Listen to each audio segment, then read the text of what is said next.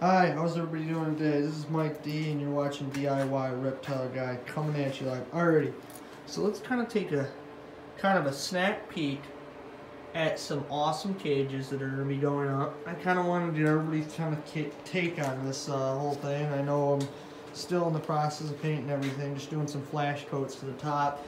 This one's already pretty much done.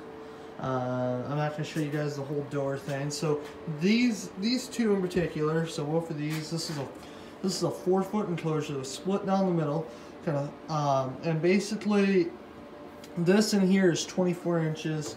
This is 24 inches. I know this doesn't really give it justice on the camera as good as it looks in person.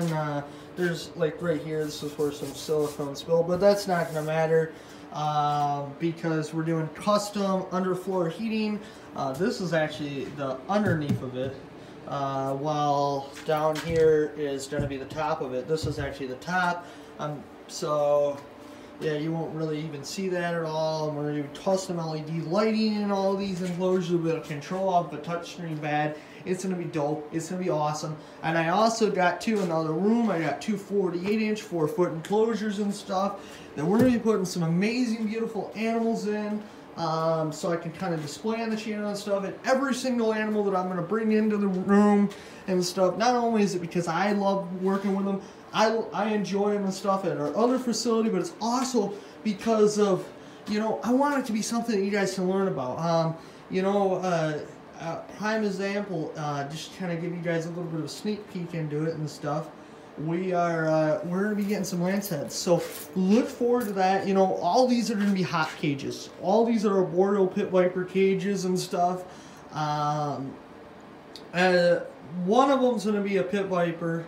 As far as the 48-inch goes, and I'm not going to kind of reveal. I'm not revealing any of the animals just yet. You know, there'll be also in the 148-inch though. I do have a really cool lizard that I'm actually going to put in there. I'm going to put a pair of them in there. We might be able to get some breeding out of them. I've only had a little bit of success with them, but we'll see, you know. Just keep on staying tuned, keep on watching, keep on living the dream, everybody, as I'm living the dream over here, just living life, loving every day of it, working with animals, and I couldn't ask for anything greater, anything better, you know. So anyway, so thank you so much for watching. I know I haven't been on here much. I just want to kind of share with you guys that. I know the whole room's kind of a mess and a disaster right now. It's because I'm in the middle of a remod at my facility in town and all this other stuff going on, and I really don't have time to even deal with any of this stuff. But I'm trying to get this stuff up in my spare time, like right now. I got a few minutes. I can work on it real quick, kind of shoot a 5-minute video. Actually, this is 3 minutes. So anyways, thank you so much for watching. This is Mike D, and I'm out.